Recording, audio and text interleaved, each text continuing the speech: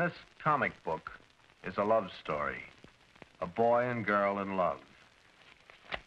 They get married, and after an offensively lurid description, illustrated, of course, of the couple's wedding night, the book shows how the bride murders her husband by chopping his head off with an axe. This comic book describes a sexual aberration so shocking that I couldn't mention even the scientific term on television. I think there ought to be a law against them. Tonight I'm going to show you why. It has been said that art imitates life and has been used as a metaphor for the human experience, often foreshadowing the things to come. The superhero, beings with incredible powers coming from another world, often honored as divinity, personifying as savior of humanity. They are gods in spandex. You wrote that the world doesn't need a savior. But every day I hear people crying for one. We can save this world. With the right leadership. Historically, these mythological stories have been used as propaganda in an effort to gain sympathy for social and political parties. Purposely creating characters to facilitate civil justice, being at the forefront of various movements as a voice of liberation. Superhero mania continues to explode with each passing decade, gaining momentum as one of the most powerful genres of storytelling. Millions of adoring fans pour into theaters to escape into the fantasy world of their favorite masked gods. And to many, it's irrelevant what this movie is about. They will tell you this movie is a happening unto itself. Iron Man just missed being the biggest non-sequel debut movie in history. The first Spider-Man movie, which tallied $114 million. Are they borrowing their inspiration from the Bible, only showing you a very different side of the story? With such spiritual themes, is there an agenda to replace your worship of the one true God?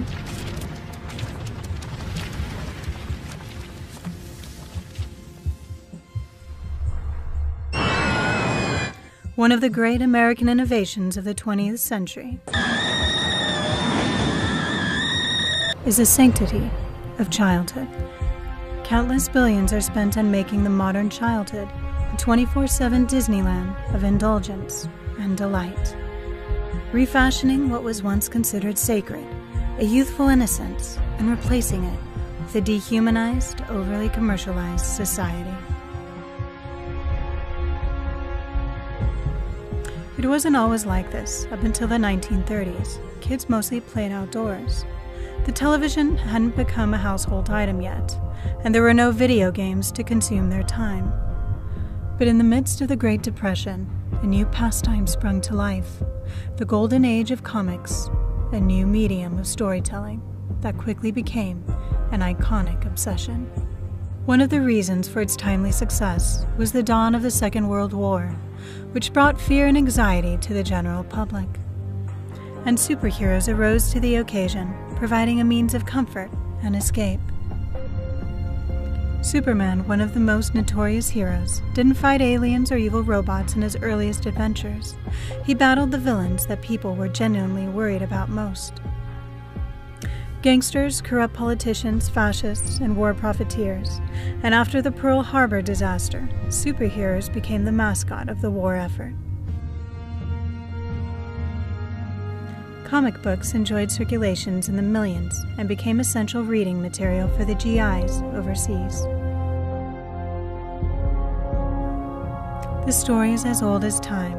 The only occasion we call in a god is when we are in need of him. When life is easy, we forget our need of a savior. The prophetic books of the Bible are riddled with examples of how Israel called upon Jehovah only to save them from total annihilation. In the same way, comic book fans seem to turn their attention to these colorful gods only when there is a genuine threat to society at large.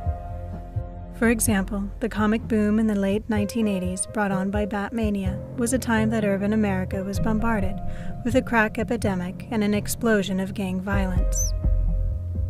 Comic book creators responded to the New York Post headlines with their 4 colored vigilantes who went to work against the drug gangs, smugglers, and other assorted street thugs, even going as far as to portray an anti-drug stance in their cover art. The happy-go-lucky years of the Clinton administration, however, saw one of the greatest declines of comic circulation, which had brought the comic industry to their knees. This would all change in a single instance. September 11, 2001. There was a brief moment in time when the dust was settling from the falling Twin Towers that it seemed like real life was being taken straight off the pages of a comic strip. It was suddenly us against them. There were good guys and bad guys, villains and victims. The comic industry responded. The events of 9/11 tapped into a deep-seated need of someone or something to save us from the faceless, nameless evil that had incredible power to extinguish life at will. The kind of destruction previously seen only in comic books. Once again, the comic industry picked up steam and rebounded with unprecedented success.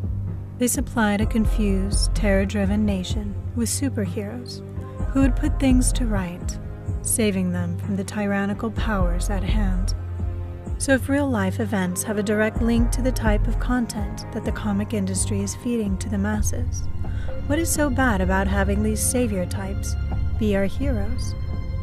Isn't Jesus Christ one of these types of heroes that has come to our world to save us from some unspeakable evil, to fight the ultimate foe and save his girl, a metaphor for the church, from Satan's arms? Is there something wrong with paralleling the great controversy between Christ and Satan? Or could these allegories be misleading? Could these be counterfeits of the great story of salvation and redemption, meant to detour you away from the truth? Subtly weaving characteristics of ancient gods into each superhero, ultimately convincing the world that Satan is our hero. How do these comic stories intersect with the Bible, and is the effect of watching, reading, or idolizing these heroes damaging to your faith and belief in the God of heaven?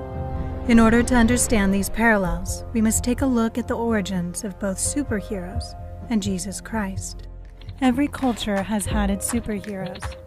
When the difference between life and death often came to the strongest and the bravest, it was only natural that the retelling of these accounts were passed on throughout the generations, each story becoming more fantastical, which became the building blocks for elaborate tales of super gods. One of the earliest known depictions of a hero was that of Gilgamesh, the Sumerian. Detailed exploits of a pantheon of deities have been discovered on Sumerian tablets, telling stories of human acting gods. Linguist and longtime researcher of the Sumerian culture, Zecharia Sitchin, has spent his life studying these myths. A basic conclusion of my writings has been that those who gave mankind civilization were visitors to Earth from another planet. If I say extraterrestrials, it's a dirty word, but that's what they were. In Sitchin's book, The 12th Planet, he claims that they really aren't myths at all, but rather garbled accounts of extraterrestrial beings who were sent to Earth and enslaved the human race. An interesting observation, considering the biblical account of a foreign race of beings who were cast out of heaven and enslaved the human race. The Sumerian goods and technologies, as well as their writings, traveled to other parts of the world through trading. Egypt, being their closest trading partner, exchanged goods and services as well as ideas and culture. Ancient Egypt was a society almost as saturated in media as our own. Cultural artifacts were inseparable from their religious context. Hieroglyphs and picture writings on the walls of ancient tombs can be seen as a precursor to modern comic strips. The Egyptians worshipped a vast array of colorful gods, which they called the Netjir, attaining their inspiration from the nature around them, Some believe that the word nature is actually a Latin adaptation. Their esoteric religion focused heavily on the next world, which is death, judgment, and the afterlife. For this reason, they fashioned the god Osiris, lord of the underworld. In fact, the comic book world draws heavily from Egyptology and uses themes as well as reincarnations of these ancient deities. Osiris sat in judgment of the dead and determined whether they went to paradise or whether their souls were destroyed.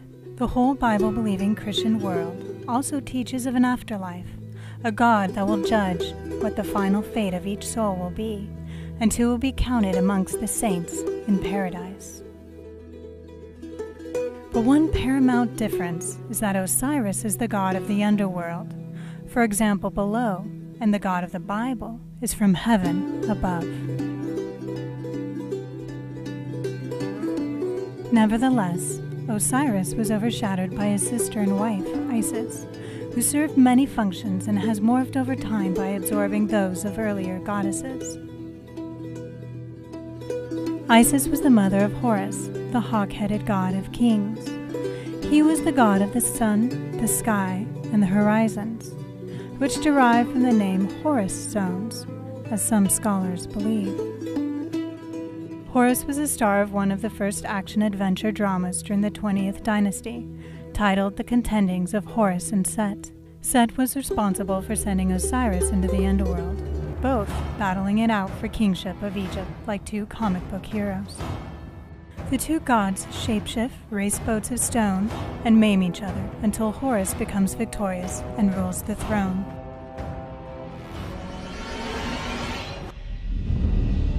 The outcome of the struggle was so important that it dictated Egyptian life.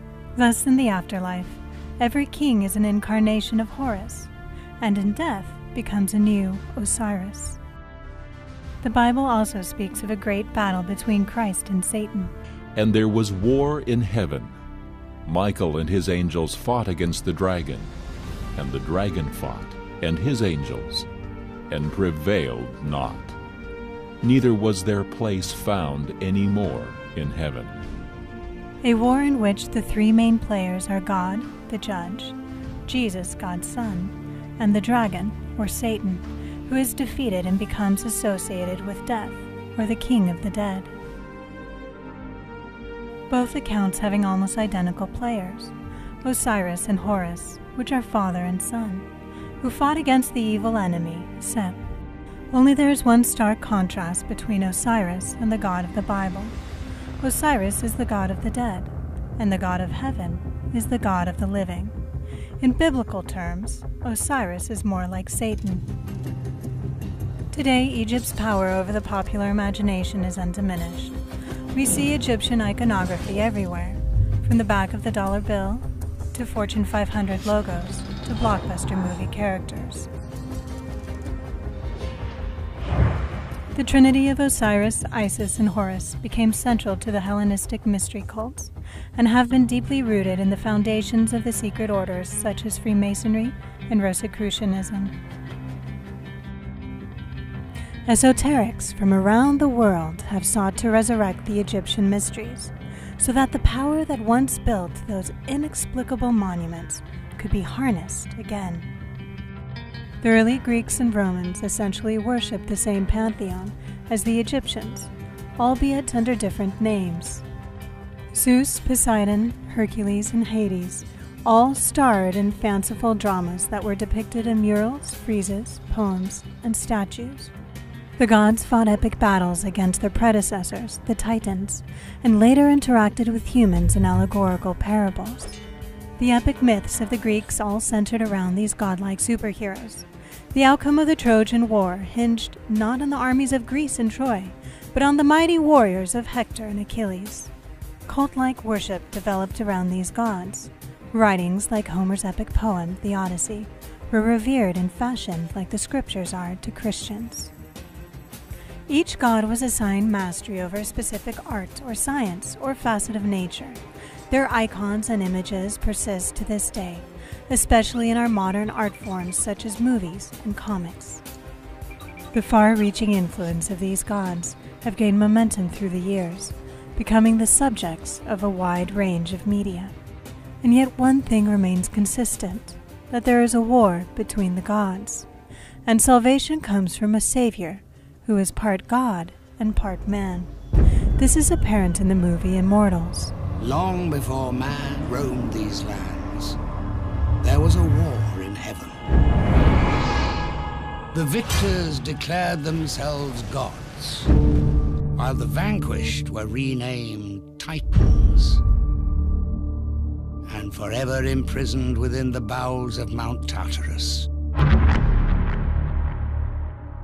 King Hyperion and his legions seek to unleash the Titans and wage war upon this world.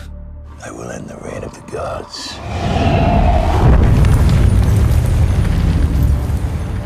If there is one human who could lead them against Hyperion,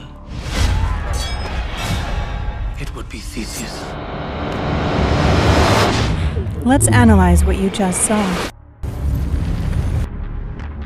The victors of this war in heaven, known as the gods, are depicted as coming down from heaven, ordained in gold, reminiscent of the biblical god of heaven. The Titans who war against the gods are chained and confined to the earth.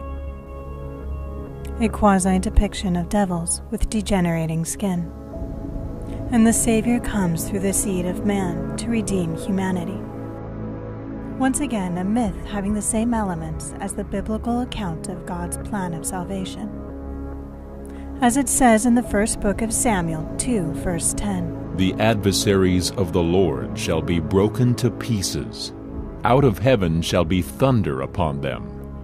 The Lord shall judge the ends of the earth, and he shall give strength unto his king, and exalt the horn of his anointed. You see, the God of the Bible is in heaven. His adversaries, cast out of it, are chained to the bowels of the earth. And the great dragon was cast out, that old serpent called the devil and Satan, which deceiveth the whole world. He was cast out into the earth, and his angels were cast out with him. Theseus, the savior from the Immortals movie, is a type of Christ, being half human and half God. Poseidon is his father. According to Carl A. P. Ruck's book, The World of Classical Myth, Theseus battled and overcame foes that were identified with an archaic religious and social order. He was known as a great reformer. But he wasn't like the Christ in the Bible. Rather, he was a ruthless warrior who killed many, was a seducer of women, and established the cult worship of Aphrodite. Although it may seem that the Greek myths have parallels to the Bible, could they be telling a vastly opposing account of the great war between Christ and Satan? Let's examine another film that was released, called Clash of the Titans. This will start to unfold the twisting of the biblical plan of salvation.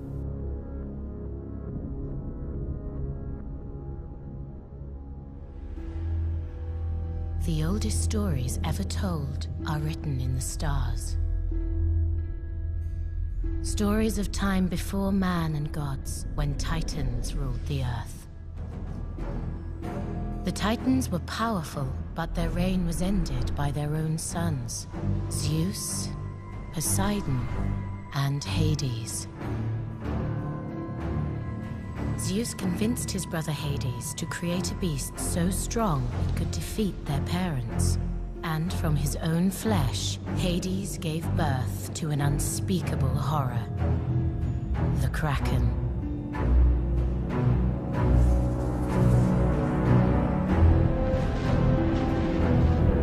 Zeus became king of the heavens, Poseidon king of the seas, and Hades, tricked by Zeus, was left to rule the underworld in darkness and in misery. It was Zeus who created man, and man's prayers fed the gods' immortality. But in time, mankind grew restless. They began to question the gods, and finally rise up against them.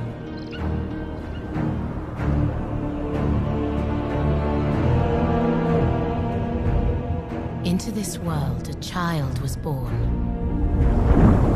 A boy who would change everything. The question must be raised, why do the ancient myths have so many similarities to the accounts of the Bible, even if the myths predate the birth of Christ?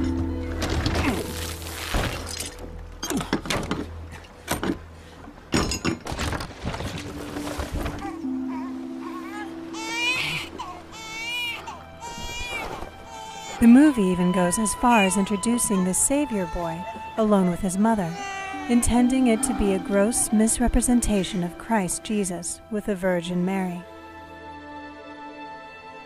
Perseus. The name of the Savior boy is Perseus, which the name derives from an ancient Greek verb, perthein. According to Carl Darling Buck, in the book Comparative Grammar of the Greek and Latin, the eus suffix is typically used to form an agent noun. In this case, perseus means to waste, ravage, sack, and destroy. This is the exact opposite of the Savior Jesus Christ. For the Son of Man is not come to destroy men's lives, but to save them. The thief comes to steal, and to kill, and to destroy. I have come that they may have life, and that they may have it more abundantly. Perseus does, however, share a common thread with Christ, in that he is half human, half God. Actor Liam Neeson, who plays Zeus, explains. And then he learns through his journey that he is the son of Zeus. He's half God, and he decides to fight against it. He wants to be a man and defend himself and go through life as a man, and has no respect for these gods. Actor Sam Worthington even uses terminology associated with that of Jesus' mission on earth. And this movie is also about revenge, which means the second movie should be about redemption and forgiveness. Except for that Christ was not here for revenge. So if this heroine savior, whose name means to waste, ravage, and destroy, is quite literally opposite of Jesus Christ, who then is his father, Zeus? Is he also an opposing counterfeit of the biblical God of heaven? I'm Zeus, the king of the gods, and he formed, fashioned, created human beings for his pleasure. And with these other gods, the god of war, Aphrodite, the god of love, the god of this, the god of nature, by creating human beings, his rationale was, these are my little playthings, and if they pray enough, honor us gods enough, we will become immortal. So their food is human prayer. It sounds like Zeus could be a description of the biblical Yahweh, but this couldn't be farther from the truth. Zeus is known as the king or prince of the air, according to Ephesians 2:2. So is Satan. Wherein, in time past, ye walked according to the course of this world, according to the prince of the power of the air, the spirit that now worketh in the children of disobedience. In Pergamum, perpetual sacrifices were offered to Zeus upon his towering and famous 40-foot high tall altar, the same artifact that now stands inside the Berlin Museum. Antipas, the first leader and martyr of the early Christian church in Pergamum, was slain for resisting this altar worship of Zeus. Tradition holds that Antipas was slowly burned to death inside the statue of a bull, the symbol and companion of Zeus. The passage in Revelation 2:13 could very well be a reference to the cult worship of Zeus. I know thy works, and where thou dwellest, even where Satan's seat is, wherein Antipas was my faithful martyr, who was slain among you, where Satan dwelleth. The argument could be made for a Pergamum connection between Zeus and the biblical Satan, as both were considered descending gods of thunder, Zeus in antiquity and Satan at the beginning of time. Altars dedicated to Zeus Katavatis were discovered near Pergamum. Zeus Katavatis most accurately means Zeus who descends. Reminiscent of Jesus, who said, I beheld Satan as lightning fall from heaven. In the History Channel's documentary about the Greek myths titled Clash of the Gods, the myths of Zeus, Hercules, and Hades are accurately told from the earliest pieces of writing that were found dating back to the 2nd century AD.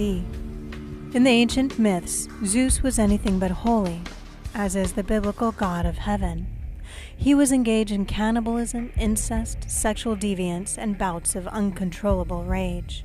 As you can see, the stories have striking similarities to the Bible. A son battles his father for control of the universe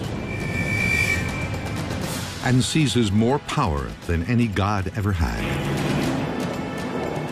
This is the story of Zeus, Greek mythology's supreme commander. To us, it's a myth, but to the ancients, it was reality. Lucifer, the covering cherub, battled for control of the universe, saying, I will ascend into heaven. I will exalt my throne above the stars of God. I will sit also upon the mount of the congregation in the sides of the north. I will ascend above the heights of the clouds. I will be like the Most High. An interesting parallel, as Zeus sits on top of a mountain above the clouds. And since the devil wants to be God, it makes sense why he would counterfeit the things of God. Zeus is no stranger to cannibalism. His own father Cronus once swallowed all of Zeus's siblings. When he is confronted with the sight of mortals doing the same thing, he becomes enraged and vows to destroy the human race with a catastrophic flood.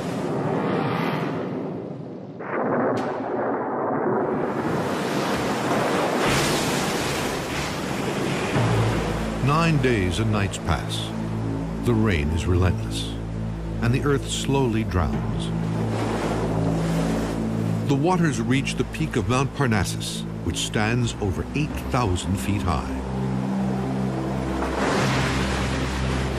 In all corners of the earth, the human race perishes. When the rain stops, only 2 mortals are still alive. Incredibly, they have survived the storm by building an ark. A raging flood, an ark, and only 2 surviving humans. The parallels with the Old Testament are striking. Another ironic biblical parallel is Zeus's son, the half-god, half-mortal man, Hercules, a counterfeit of Jesus Christ. His story begins with Zeus, the sex-crazed king of the gods, having an illicit affair. Hercules is the son of Zeus and a mortal woman named Alcmene. Classical mythology is loaded with stories of gods who impregnate mortal women and give birth to gods or demigods. So this demigod idea means that this person has some features that are very godly, some divine powers, but at the same time, he is mortal. He can die. Hercules' final act is one of self-sacrifice. And again, there's an interesting Christian parallel with the hero who has to suffer to obtain immortality. His life on earth ends just as he endured it, in torment. He wants to have a heroic death, the proper death of a hero. He wants to burn on a funeral pyre. Well, when this happens, it seems to be the final cleansing. What burns away is not Hercules. What burns away is his mortal flesh. And this releases his soul, so he himself ascends to the heavens. In death, Hercules is finally redeemed. Zeus, the king of gods, believes his son has suffered enough. He invites him to join the immortals on Mount Olympus. What we see here, I think, is that Hercules is the hero of heroes. He's the greatest of the great. And at the very end of it all, Zeus says, okay, Hercules, you've suffered enough, and you're so great, I'm actually going to go ahead and just make you a god. Hercules is finally going to get a kind of reward that will last forever. The suffering's finally over. In the end, Hercules is resurrected and joins his father in the eternal kingdom. It is an ending with an eerie similarity to another divine mortal, Jesus Christ. This Clash of the Gods documentary went through many of the world's greatest myths and revealed astounding similarities to the Bible. The legend of Beowulf is a fictional story inspired by fact. Today, experts are still unsure who created it, but it's believed to have originated in England in the 7th or 8th century AD, making it the oldest story in the English language. The action of the poem takes place in the 6th century in Scandinavia. But the poem itself was written in Anglo-Saxon England after the conversion of the Anglo-Saxons in 665. Christianity had recently taken root in England at the time of the writing of Beowulf. The poem reflects a society that has a deep pagan background and that has stories that come from its pagan past. What the poem does is it recasts these stories in a Christian mold so that its listeners would be able to keep touch with their past. They would reinterpret it in a Christian way. Hercules must go to the edge of the world to steal golden apples from a garden guarded by a dragon with 100 heads. Apples, a garden, and a dangerous serpent. This labor parallels the biblical story of Adam and Eve. Historical sources inspired not only Middle-earth's most despised fiends, but also one of its principal heroes, the wizard Gandalf. In The Lord of the Rings, Gandalf guides Frodo in his quest to destroy the One Ring. Gandalf has also been compared by some people to Jesus. He sacrifices himself, is dead, and comes back clothed in white. As Gandalf battles to save Frodo, he metaphorically dies and is resurrected as Gandalf the White. And this is one of the instances where we can see Tolkien's Catholic roots. A pagan god of many disguises, and a Christian savior who was resurrected. Two powerful figures from the ancient world, both seen in one main character. This is what is so unique about Tolkien. He is very good at bringing together Christian and pagan motif. The religious influences behind The Lord of the Rings are fully revealed in the climax of the epic. As the story concludes, it is not Gandalf, but Frodo, who is in a position to save the world.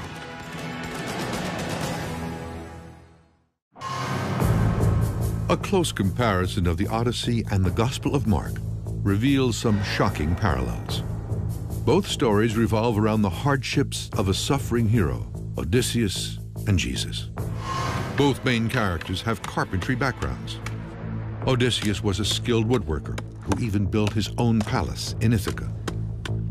Jesus was the son of a carpenter, and in one passage in the book of Mark, he himself is referred to as the carpenter.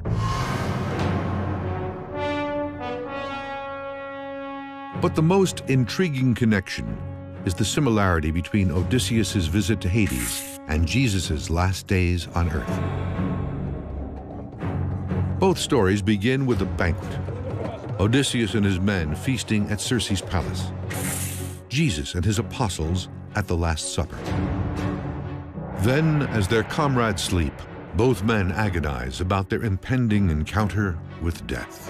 When Odysseus learns from Circe that he needs to go to Hades, he despairs of it. And the reason is, and he says so, that no mortal has ever gone to Hades and returned.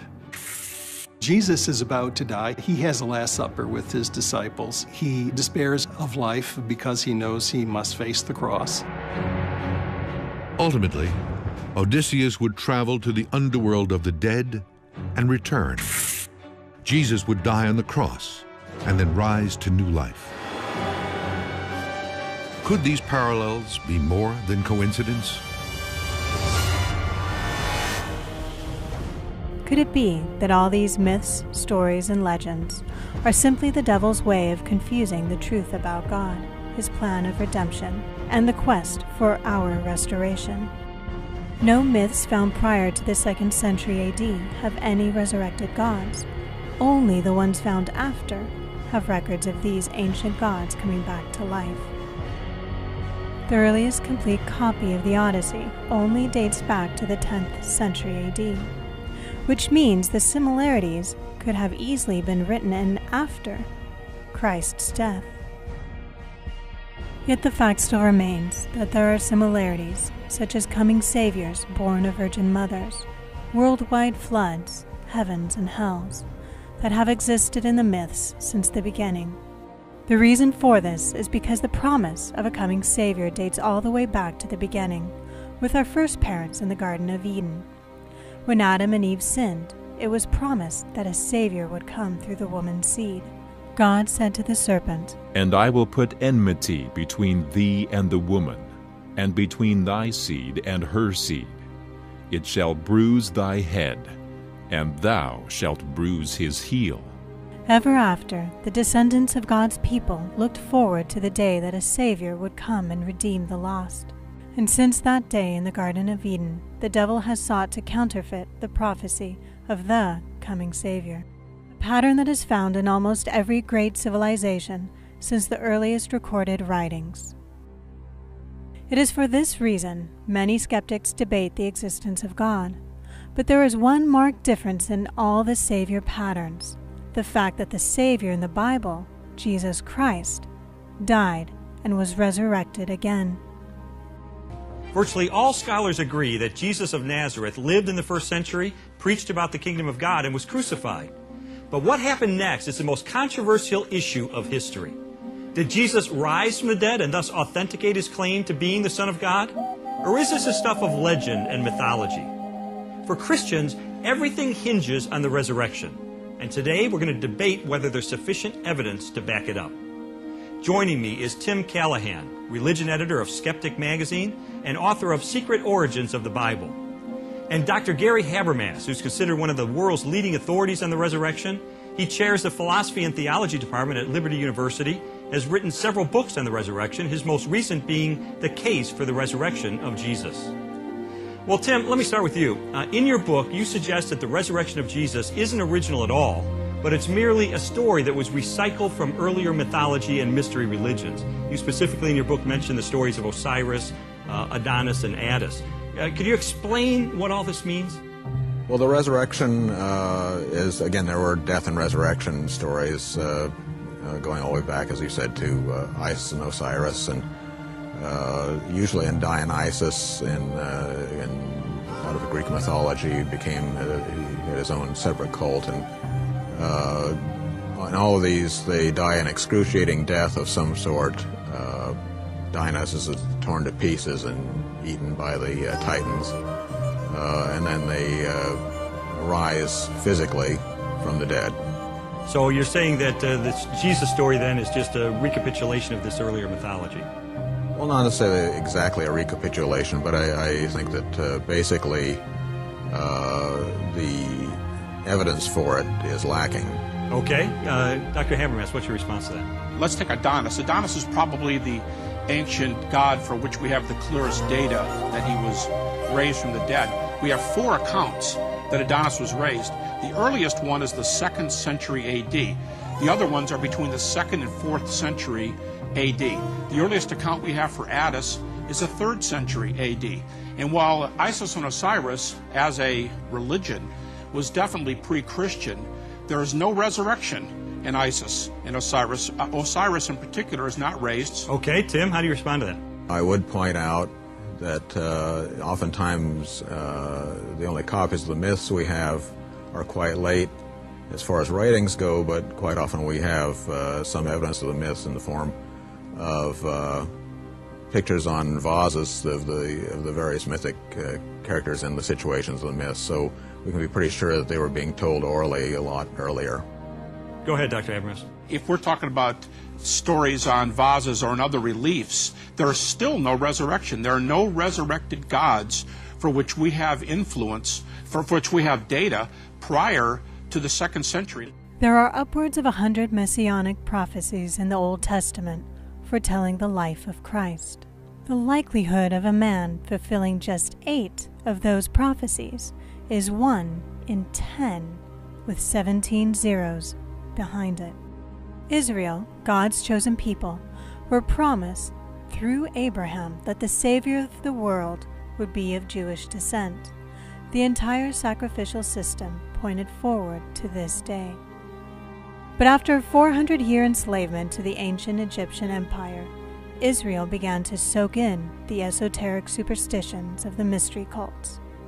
They were then freed by the miraculous hand of God and led into the Promised Land, eventually building the great city of Jerusalem at the crossroads of the Mediterranean. In 217 BC, shortly after the reign of Alexander the Great, Israel found itself under the control of the Greeks. The ruler Ptolemy Philopator made a decree that all of Israel had to sacrifice to the Greek gods, or they would be demoted to slave status. As Israel sank lower in the ranks of society, and by the time Rome rose to power, the Israelites' desire for a savior became focused on one that would save them from their oppressors, which is why when Jesus Christ came in a lowly, humble manner to save them from their sins, they didn't recognize him. They were looking for a kingly hero, much like Perseus or Theseus, who would lead them in a revolution against the world's tyrants, establishing Israel as the world's superior political power and bringing about an age of peace. Even to this day, the Jewish nation is still awaiting this type of Messiah to appear. Is Jesus the Messiah, the anointed one sent by the Father to be the Savior of Israel and the world? Christians believe that Jesus is the only one who has fulfilled the ancient prophecies in the Hebrew Scriptures or the Old Testament of the Bible, and this establishes his messianic credentials.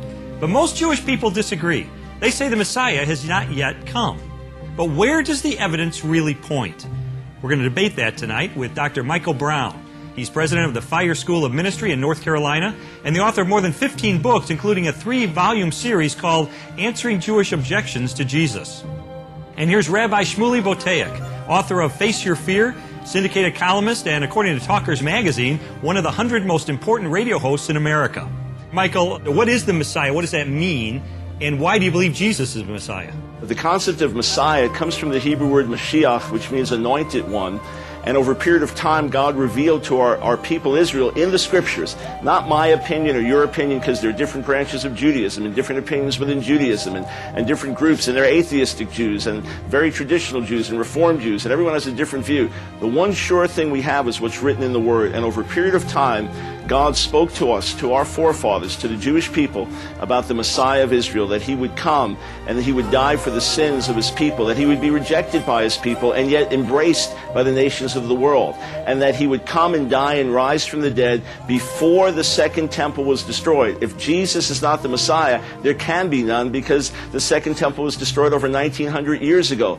And the Scriptures go on to say that he would have a priestly ministry, which is one of atonement, which is one of making people come back to God, reconciliation, just like happened with me, that through him the Gentiles, the knowledge of God would go to the Gentiles around the world, and then he in fact would be embraced by his own people and would return. Hey, Shmuley, why don't you believe that Jesus is the Messiah, specifically? Well, I believe that Jesus is the Christian Messiah in the sense that he brought divinity and redemption to the non-Jewish nations of the world, and Christianity is a great world religion.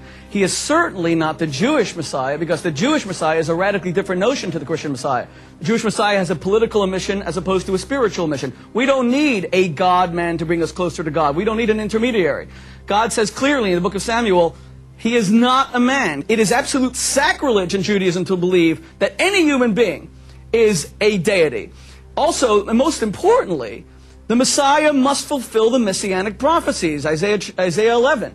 He must cause the wolf to lie with the lamb and change human nature away from belligerence and animosity, even animal nature. Isaiah chapter 2, he has to cause men to beat their swords into plowshares. He has to bring about universal dominion of peace. Okay, We live in a world of indiscriminate slaughter. We live Michael in a respond. world where there is no justice and the Messiah has not yet come. Okay, Michael, what about the fact that we don't have the peace that Shmuley says was to be a prophecy for the coming of the Messiah?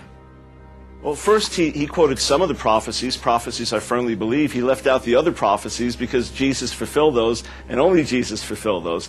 For example, prophecies like Isaiah 42 and Isaiah 49 and Isaiah 50 and Isaiah 53, which speak of the suffering of the servant of the Lord and being rejected by his people and yet being accepted by the Gentile nations and bringing healing and redemption to those who believe in him. Shmuley also made the amazing statement that the Messiah's mission was political versus spiritual, and then he quotes all of these spiritual passages like Isaiah 11, which speak of the whole earth being filled with the knowledge of the glory of God, and Isaiah 2, which speak of all the nations streaming to the God of Israel. Of course it's a spiritual mission. He was in the world, and the world was made by him, and the world knew him not. Most of the world missed the Son of God because they were looking for the wrong hero, worshiping strange idols and false gods. Paul says idols are actually demons. The things which the Gentiles sacrifice, they sacrifice to devils, and not to God. And I would not that ye have fellowship with devils. Ye cannot drink the cup of the Lord, and the cup of devils. Satan was so successful in confusing the whole earth about the arrival of the greatest saving hero, the God of the universe, who left his royal throne in heaven to humbly save us from eternal death. By not recognizing who he was, we nailed him to a cross. Satan was victorious in blinding people from the greatest cosmic event simply by using mythological stories. What if he's doing the same thing again? Flash forward 2,000 years. Hey everybody, I hope you guys liked that clip. Those came from a couple documentaries called The Replacement Gods, where we actually unmask some of these superheroes and show you the stories behind them. You should check them out. You can look at them on our Vimeo page. You can rent them. You can also purchase the documentaries from littlelightstudios.tv. If you want to hit that subscribe button to our channel, you'll get notified when new videos come out. And if you want to support us in this work, check out our Patreon page. We've got a lot of cool perks. And look at some of these other videos that are over here on the side. We'll see you later. God bless.